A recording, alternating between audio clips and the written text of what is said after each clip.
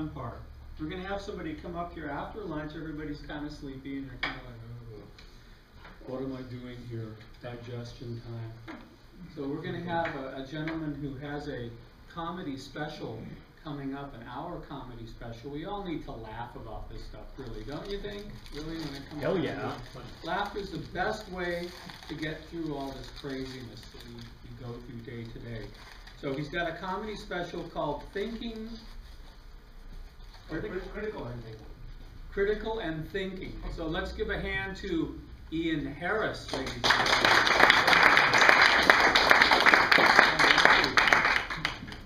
Are you recording on your phone too? I'm not. Okay. All right. Oh, sorry. And this just gonna be anywhere. Okay. Just speaking into that. I'm gonna look at my little notes here anyway. Hi everybody. Hello, I am. So first off, just so you guys know, I'm a stand-up comedian. So giving lectures isn't really necessarily in my my forte here. But I've done this. I started giving this this talk. I've done it a few times at a few different conventions and privately. And the reason is because being a comedian, I've been a comedian for 23 years, and I didn't always do comedy that is based in skepticism, which is what I do now. I'm a skeptic. My entire life, basically, I've considered myself a skeptic, and I've been a comedian for my entire professional career. But I didn't merge the two until about 4 or 5 years ago, because I had taken a break from comedy, and I came back to doing stand-up comedy and said, you know, if I'm going to come back to doing it, I'm going to do it on my terms. I'm not going to just do what the club owners want me to do. Now, granted, that's gotten me kicked out of a lot of clubs that I used to work regularly because I get a lot of complaints. But I got back to doing comedy, so I'm going to just do what I enjoy doing, which is trying to make people laugh and at the same time, you know, open some minds and maybe change. I don't want to say change. I change minds, but ultimately, when you're dealing with things that are potentially harmful, when you're dealing with the environment, or you're dealing with you know, some of these issues where anti-vaccine, you know, we're dealing with things that are potentially harmful. So I do in some way want to change minds. But the reason I started doing this talk is because people would come up to me afterward and we'd always get into the same conversation. There's a couple different things that happen. One, someone's on my side, but they don't like the fact that I make fun of people, which is what, you know, comedy is perceived as doing, is that, oh, you're making fun of people. And they say, oh, well, you shouldn't ridicule. You shouldn't ridicule. You know, we gotta, you know, if you're gonna make fun of things, you gotta punch up. I don't know if you guys heard that. That's the new phrase. Punch up, which to me is ridiculous because that means you're putting yourself, you know, on a pedestal. Really, I mean, everyone thinks that they're being discriminated against. So you can never really punch up because Christians think they're being. You know, if I do a joke about Christianity, they think I'm punching down because they think I'm the arrogant atheist up here, you know, making fun of them because they're being, you know, persecuted, as you can tell by their numbers in America. There's none of them left. And they have no control over the laws. But so I don't like that term, the idea of punching up, because I just think it's, as a comedian, you should be able to punch wherever you want to punch. And if you don't like me, you don't have to listen to me. That's kind of how I feel. But I get that, or I get the people that come up to me afterwards the show and they were just appalled at the stuff I said, you know, and really angry, and they want to have a conversation with me at the time, like that. And so I started just discussing this. Is it a bad idea to ridicule or to make fun of, which is what comedy is, for the most part. And then there are different types of comedy that, you know, not all comedy. Some comedy is self-reflective. Some comedy is, you know, again, pointing the finger to other people. I believe comedy nowadays is, as Mel Brooks said in History of the World, stand-up philosophers. That's, you guys ever saw that, History of the World? Yeah. There's a moment where he goes in to get his unemployment insurance, and she says, what do you do, sir? He goes, I'm a stand-up philosopher. She goes, what's that? And he says, I coalesce the vapor of human existence into a viable and comprehensible fashion. And she says, oh, a bullshit artist. But then he proceeds to do stand-up comedy. And you go, oh, that's kind of what comedy is. You're a philosopher in some sense. And you look at, all comics are, on some form, skeptics. Now, they're not all free thinkers. They don't classify themselves as skeptics. Not all of them think skeptically. Not all of them think rationally. But there's a high number first off, there's a high number of irreligious people in comedy. Now, doesn't mean they do a lot of non-religious comedy. There are those out there. We have the Ricky Gervaises, we have the David Crosses, we have certain people who attack religion on a small scale. And everybody who does comedy, in some sense, I would say, is a skeptic. I mean, even the old Jerry Seinfeld, why is it that you drive in a parkway and you park in a driveway? You know, we're all going, yeah, that is dumb. Why do we call it that? And, you know, that's what it is. We're looking at life a different way. We're looking at things and saying, this doesn't make sense the way we work. This, you know, so why is that? What's the funny part of that? So I started doing comedy from a skeptic perspective, trying to say, okay, how can I make these things funny to everybody, and at the same time, hopefully, educate them a little bit, or at least get them thinking, because I don't have all the answers, but if I can get people thinking. And I found that the best way, in my opinion, to really get, or one of the best ways to get people to think about these subjects, like if I'm having a discussion with you one-on-one, and you believe something that I believe to be a misinformation, and I tell you, well, that's not really the fact. I'm either a cynic, or a jerk, or I'm being combative. But if I've got the mic and I'm up here and I'm just making you laugh, two things are at play. One, I'm the authority right now, so I can say whatever the heck I want to say, and aside from heckling, you can't talk back to me. So you have to be here to listen. Second of all, I'm not here to educate you or to tell you what you're right or wrong. I'm just here to make jokes. And if I make a joke, what I'm doing is I'm holding the mirror up to society. That's my goal, is to hold the mirror up to society, right? So what I find is when you come to any sort of, and I say comedy because that's what I do, but this is music. I know so many people. I mean, I grew up in Santa Cruz, in the Bay Area in the 80s. So I grew up a punk rock kid. That was and I know tons of people who are now atheists or skeptics because they grew up listening to bands like Bad Religion and Dead Kennedys, and these bands that were telling you, think for yourself, you know, don't listen to your parents' religion, this kind of stuff, to where they stepped away from and took a look at what their society was telling them, or their parents were telling them, or their teachers, or whoever it was. And I find that whether it's painting or poetry or comedy or music, what it allows you to do is to put forth ideas in an environment that is relaxed and our defenses are down. If you come to a comedy club, you're not there expecting a lecture. And I'm not saying I'm trying to ambush you. Like, come to my comedy club and now you're going to hear 60 minutes of me lecturing. But I allow your defenses to come down. I allow you to laugh. And if during that, I challenge your beliefs a little bit, you might walk away from it going, oh man, I need to go look into that. And so like I said, I get people come up to me all the time, and usually it's, you're wrong, blah, blah, blah, blah, blah, or I get this one all the time. That's pretty interesting what you said. Are you sure about that? I say, well, no, I'm not sure, but from what this research I've done, yes, I'm pretty sure. Because I heard differently. Well, here's a few things you can go take a look at. And then they go, all right, I'm going to do some reading, I'll get back to you. And I always go, that would be great. Do some reading and get back to me. They rarely get back to me, but every now and then they do, and they go, you know what, I did some reading, and I've changed my position. And I think my point of this whole, of my discussion is that I think what we don't have enough of in our community is we're perceived as, I mean, how many times have you heard that, you know, and I'm going to say atheism, although I mean skepticism, but you get it a lot more with religion. Skepticism towards religion, because you get a lot more combativeness in society with that. But, and I guess around here you probably get it with alternative medicine or GMOs or these other things. Because they're kind of religious, they're kind of like little mini religions, right? But how often do you get this where you're, you know, you're combating, they feel that there's some sort of anger involved, you know, and that we are just these negative, cynical people. People think skepticism and cynicism are they're right? They're not. It's the exact opposite. When people think, oh, you're a cynic. As a comedian, that's my job, okay, to do that. So my point is that I think that we as a group need to find and more outlets and encourage more people in the arts. Now watch TV, okay, as a skeptic. There are conservatively 4.7 billion TV shows about ghosts. Conservatively. I mean, or paranormal. I mean, honestly, there's psychic detectives and the mediums and ghost hunters and Bigfoot. And how many of those shows are there? And then what's on the other side of that? 5 seasons of Is It Real and 2 seasons of bullshit. Brain games. Yeah, that's it. How many else are there? There's just not much out there. Comedians.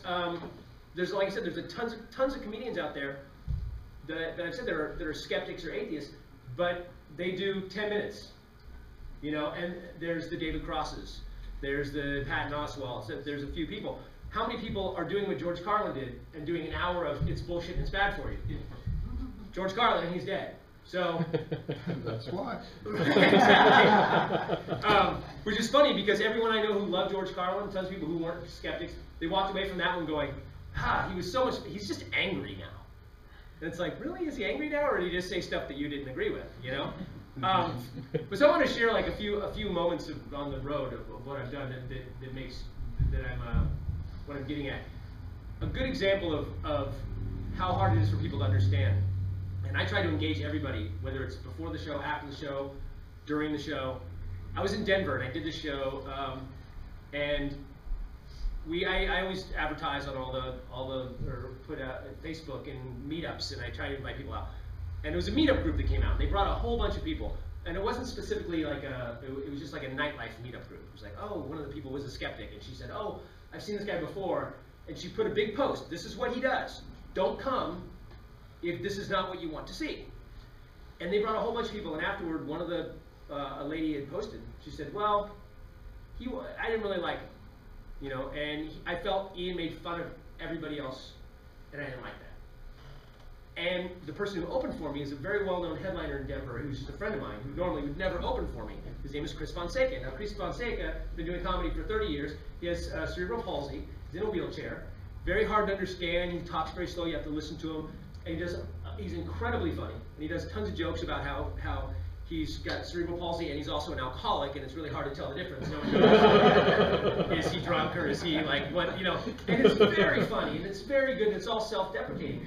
And so I get in this discussion with this lady, and she says, you know what, I just didn't like. I said, well, what did you not like about what I did? She goes, I just didn't like anything you had to say. You're just so mean. You made fun of everybody. And I said, oh, so you're racist? And she says, no. I said, well, I did 15 minutes about how racism is horrible. And she goes, oh, no, that stuff was funny. That was really funny. I go, oh, so you believe in Bigfoot? She goes, no, that's just ridiculous. Like, of course, that was hilarious, making fun of people who believe in Bigfoot. And I go, well, so are you like, you have a house that's haunted or something? She goes, oh, no, that was pretty good. That was silly. That was silly. And I go, so are you big into astrology? She goes, no, but that's just, come on, nobody really believes in astrology. And we're back. And then I said, oh, so was it the 10 minutes where I talked about religion? She goes, well, you know, I'm not really religious, but I consider myself spiritual, and I grew up as a Christian. Yeah, I felt that was really mean-spirited, how you made fun of the Christians. I said, oh, okay. So let me get this straight. You saw half an hour of a guy with cerebral palsy and alcoholism making fun of those two things. Then you see an hour of a guy making fun of all these various topics. And out of that, you loved 50 minutes of it. And 10 minutes of it, you didn't like because it was about the stuff that you felt personal about. So basically, almost an hour and a half you loved, but the thing you don't like about me is that I can't laugh at myself. I go, well, let's see. You're laughing at all these other people. The only one that's not laughing at themselves is you. And surprisingly, she goes, oh, you're right. Wow. Thank you. And she was cool. But it was just like, in her perception, it was that I'm this mean-spirited guy who's making fun of everybody, and that she is in the right because she can laugh at herself, because she liked the guy who had, because I like him because he's making fun of himself. And so you're laughing at him. And you're laughing at all these other people. And it made me realize that what I have to do, what I have to be more careful about, though, is that I have to make sure that I'm not making fun of the people. And this is the whole back to punching up, or should we make fun of people, which is what happens with people always come up to me.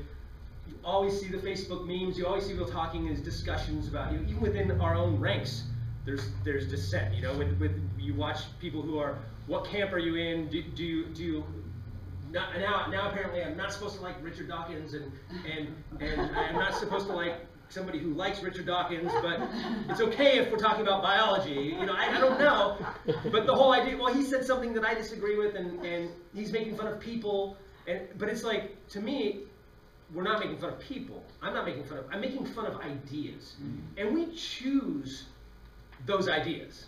Let's not get it wrong. I mean, for the most part, yeah, you may be born into Catholicism, but at some point when you become an adult, yeah, you've been a little brainwashed maybe, but you have to make a choice. We're choosing to believe in astrology. We're choosing to believe in, so when I'm attacking an idea, I'm attacking an idea. I'm not attacking the person. And the point of what I'm getting at is that the reason I feel we need more of this type of thing, and when we're discussing it with each other, to do it from a different perspective. Something that breaks down the barrier that isn't, whether it's self-deprecating, whether it's opening up, talking about the ideas rather than the people, and being very clear. When I do a joke, all my jokes are formulaic, which is what I love doing these shows. I don't just do shows for skeptics. I do a lot of shows for skeptics, but I do shows all over the country. I do shows all over the world, and I do regular audiences. I show up and they're expecting a comedian, and they don't know that it's going to be a guy up here making fun of Jesus or whatever it is their thing is. But I look out in the audience. I'm up here for an hour, and I see that with that woman in Colorado. I see it. Where I'm up here and I'm doing 10 minutes about Bigfoot, and 90% of the audience is dying laughing, and these 10 people are like, and then I do a joke about whatever Christianity, and 90% of the people are laughing, and these people are like, and then I do it with every single group. But here's what happens again is that most of the time, the people that are on the fence, now those people that are really angry, they're going to come to me and go, I did this, and I'm a Muslim, and you're offensive. I can't fix them. The people that are on the fence, come up to me all the time, and they say, it's funny, and they don't realize that as a comedian, I have a joke formula.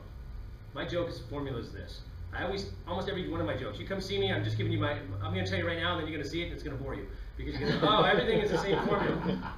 Here's my formula. For the most part, every comedian has their own formula of how they do jokes. Okay? I always set my premise, then I make an analogy. Then I act out that analogy. Sometimes it's here's what happened and I act it out. Sometimes it's a conversation I had with my friend, and here's the conversation, and we act out, I redo the conversation. Then I'll usually do another analogy that's even more ridiculous, right? Or so oversimplified that it's like you can't not get my analogy. And then at the end I restate my premise in a different way that's a punchline, and all my jokes are that way, whether it's again Bigfoot, or whether it's religion, or whether it's Christianity or Islam, or whatever it is that I'm attacking at that moment. It's pretty much the same formula. So I get people come to me and they go, it's funny. I found myself laughing at this. Everyone around me is laughing at all these same things. And all of a sudden you get to this alternative medicine joke. And I think and I'm looking around and I'm not laughing. And everybody else around me is still laughing. And it made me think, why am I not laughing? Why is it that they all are getting the same humor when it's the same formula? You're making fun of this alternative medicine just in the same way you were talking about religion and astrology. And I laughed at those. What didn't I get?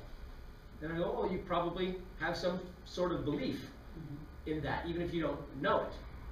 And so often I get people who will stop and go, and that's when I get those, I'm gonna do some reading. I'm gonna go look into that, because everyone else was having a great time at that joke. And I wasn't, I'm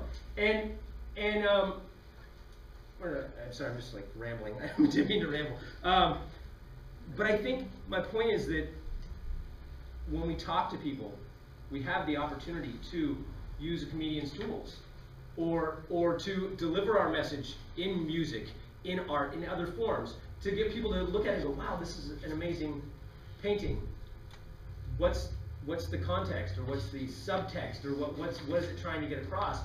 And if it moves them on an emotional level, and then it opens up and it breaks down a wall to allow them to maybe have a moment of intellectual thought with it. And I find that that for me, I'm a big comedy junkie. Like I've watched comedy my whole life, and I love watching those moments. So I'm just going to say a few of my favorite moments of comedy, if you guys that aren't necessarily mine. But if you ask most comedians, 90% of comedians will tell you the best comedian that's ever lived is Richard Pryor. That's just, not everyone agrees with that, but if you ask comedians, who's the best comedian ever? Richard Pryor. Second would be probably George Carlin. And it's usually 1 and 2. It's almost always. And sometimes you'll go back, someone might say, oh, Bill Cosby, or whoever was before. But Richard Pryor. Everyone says Richard Pryor, okay? And the thing that makes Richard Pryor so amazing, not just as a comedian, he's an amazing comedian, but Richard Pryor has one of the best anti-religion jokes that I've ever heard, and he did it in 1972. Okay, so first off, to do it in 1972 is crazy. To do it as a black man in 1972, to do it as a black man in 2016 is tough, because of the demographic you're speaking to. But he has this joke, he had a joke about talking about Dracula. It was a great joke about Dracula, and Dracula couldn't go after a wino because the wino would, it's a great joke about Dracula. And then at the end of the joke, seemingly for no reason, he goes, if you ever do run into a vampire, you gotta show him a cross. Did you know that? The audience goes, yeah. He goes, yeah, because apparently vampires are allergic to bullshit.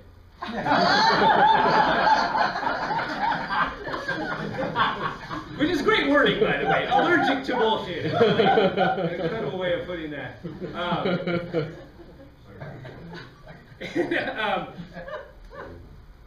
And then the other thing is here's another great one. You guys know Bill Hicks, comedy aficionados. Bill Hicks is another one of these guys that died at 32 of pancreatic cancer, and another one of these guys that just wasn't famous in his time, was famous among comedians, but now is famous because how much, he's kind of a Lenny Bruce type, how much he pushed the envelope, how much, he came from Texas, and came from a religious family, and just was way ahead of his time, and got kicked out of so many clubs, never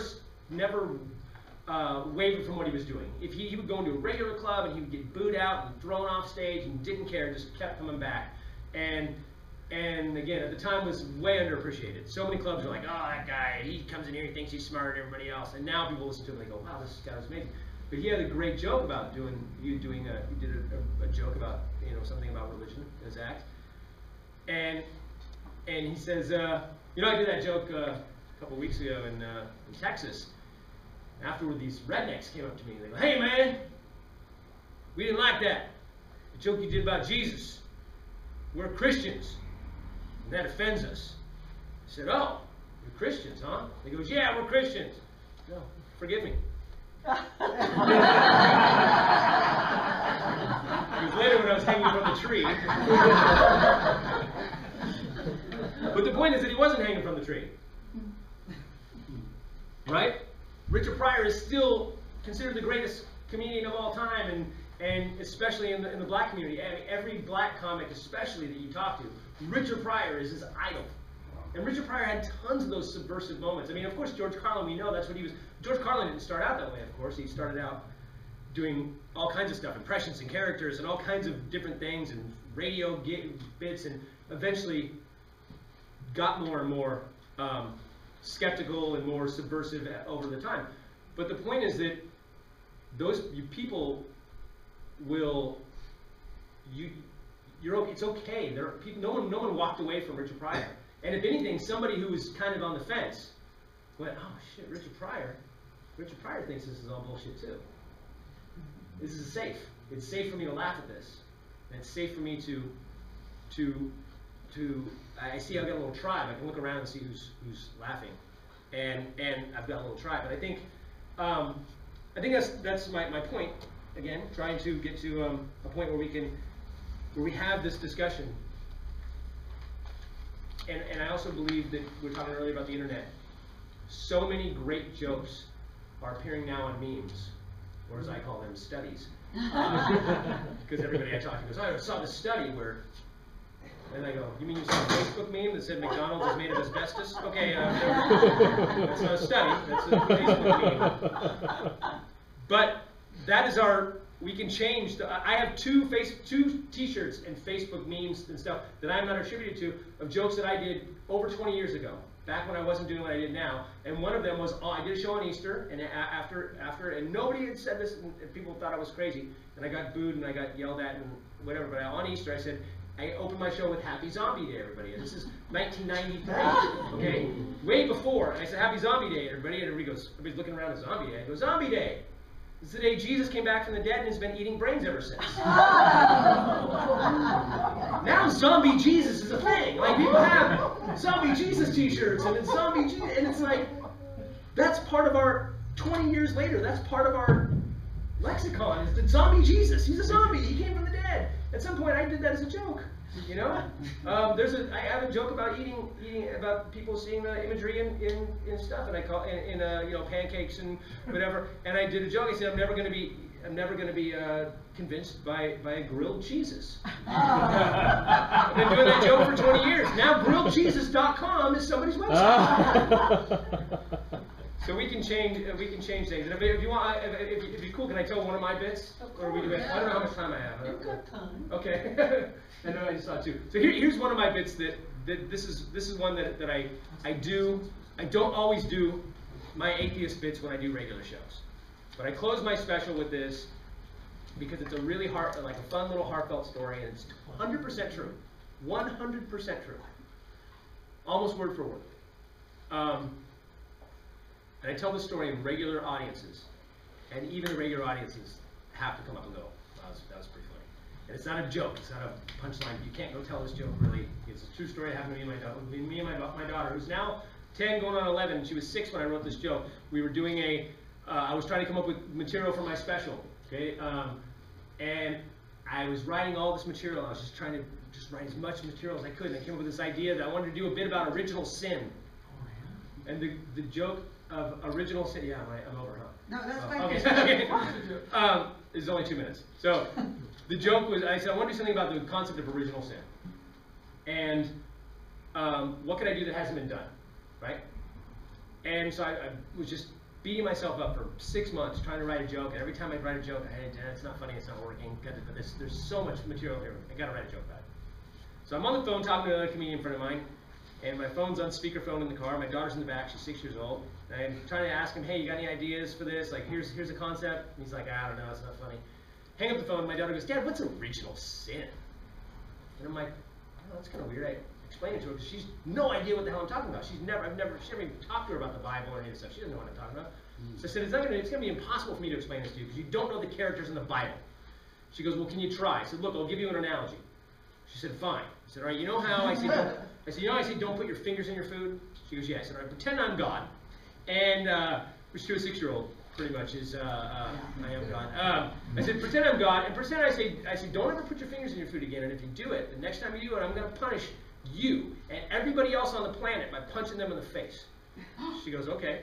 A couple weeks go by, and you put your fingers in your food, and I go, oh, I told you, I warned you not to put your fingers in your food, and now I have to punch everybody in the face, so that's what I do. I just start walking around there punching people in the face. People are like, ow, why are you punching me in the face? I'm like, I'm punching you in the face because she put her fingers in her food. That's called justice. And I just start punching people in the face, and I'm walking around the earth, and I'm punching people in the face, and finally, after a couple of thousand years, or a few million, depending on whose book you read, I think to myself, I'm being a tad bit irrational here.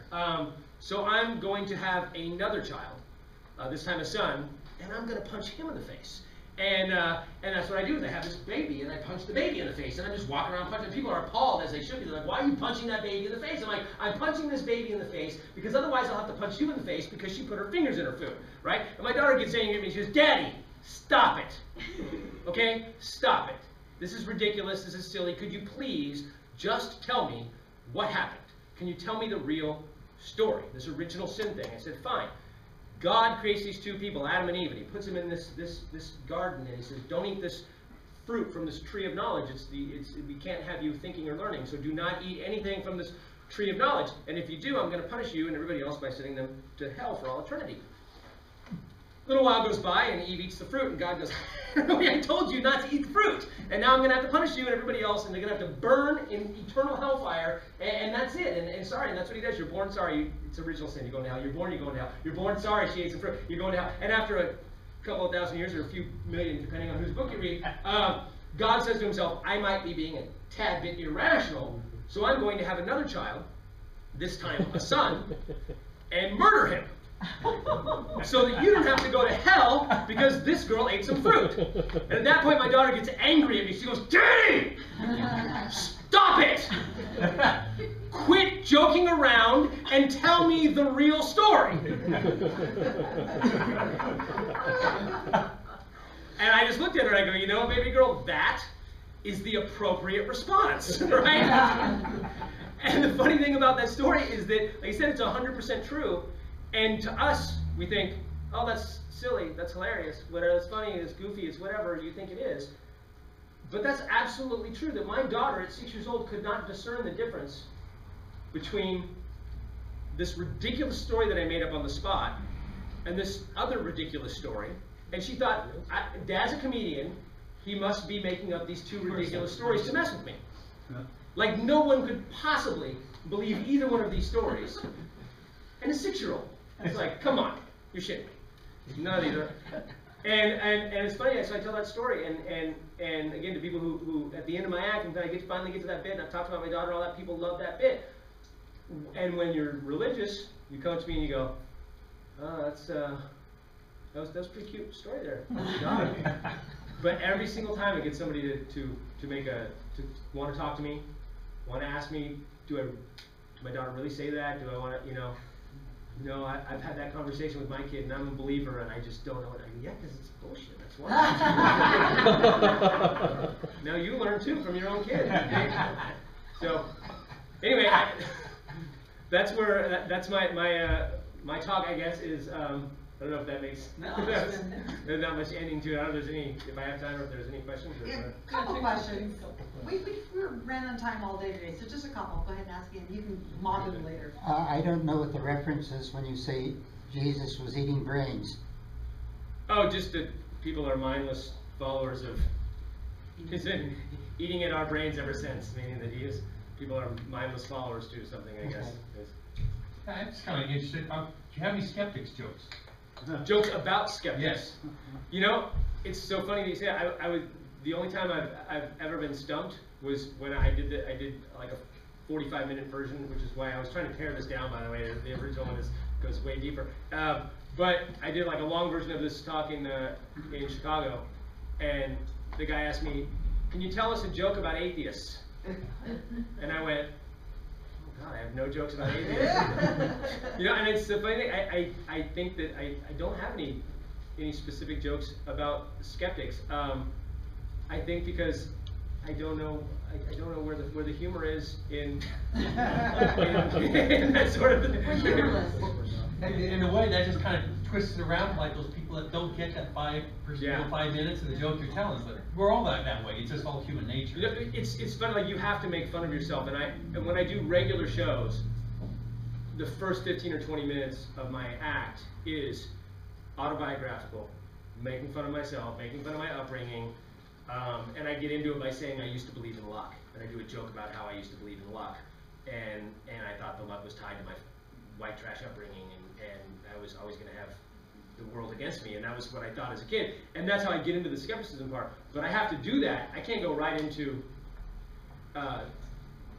without doing some sort of self-deprecation in a regular show. I can't do it because otherwise people automatically perceive me as making fun of them when I'm making fun of their ideas, and I don't know which ideas everyone in the room believes. So if I make fun of 30 ideas, I'm sure to hit one of them that you believe, So, but yeah, I should. If you know any good skeptic jokes, please throw one on me because I should have one that I can throw out there. You could probably get some from a Christian. Oh, yes. I'm sure they have plenty.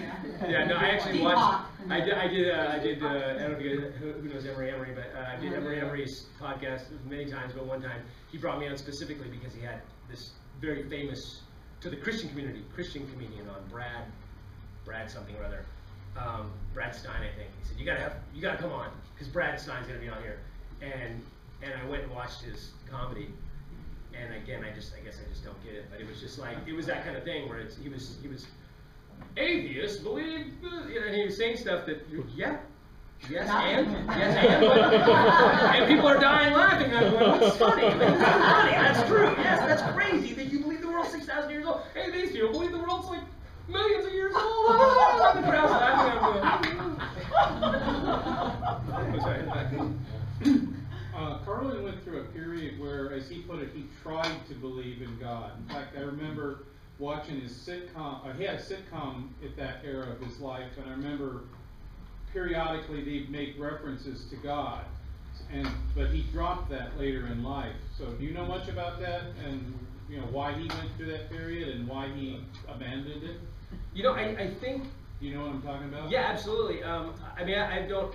I've only met him a small handful of times, and I've only met his daughter a couple of times. But other than what's publicly out there, I think that the thing about George is that he was, even though he wouldn't have necessarily called himself a skeptic, at least at the time, he was kind of a true skeptic in the sense that he was very open-minded, I should say, and he was very into that whole, you know, he kind of came out of the whole hippie mind expansion, did a lot of drugs, did a lot of different things like that, and he was really open-minded. And I think his thing was, I can't throw it out until I've at least tried it, otherwise it's dishonest. And I think that was part of his whole experience, was he did everything. I mean, that's where humor comes from. Look at, again, Richard Pryor. He's been addicted to drugs, he's caught on fire, he's had 3 heart attacks, he's been married 8 times. I mean, it's like, you look at this life experience, and I think sometimes you can't have those jokes if you don't have the experience. And I think sometimes, if anything, with George, it was probably partly this, you know, I'm trying to expand my mind and see what I'm missing, you know, and a little bit left over the 60s kind of hippie thing, like what's out. And then also it was, well, I can't say it's not there if I haven't given it the old college try kind of a thing. And I think that's probably mostly what that was. But yeah, he quickly said, no, this is ridiculous. The paradox of Bill Maher kind of bothers me at times. He's so great on religion, yet he seems to be into alternative medicine. So And disappointing. He's semi-anti-vax. yeah. He's only anti-vax with the flu shot. No, I think he's changed actually on that. well, that's As good. you know? But yeah, but that's the thing is, we have to remember, and again, Emery we talked about this one time, you go, we as, and I don't say all of us, I'll say me, and I know many other skeptics, we kind of have this idea that everybody, and I mean it's the human condition, that we all kind of get to an area the same way. So Emery was saying he was at a party, it was like an atheist party at Atheist United at CFI LA, and he was talking to a guy who was an atheist, and he was talking about being an atheist, and the guy said something about blah blah blah blah blah, and then when the aliens come back, and then he said, I had to realize not everyone gets to atheism via skepticism. So you can be an atheist and not be a skeptic, and you can be a skeptic and not be an atheist, although that, but It does, if you're not, but you don't have to apply it, and not everyone gets to.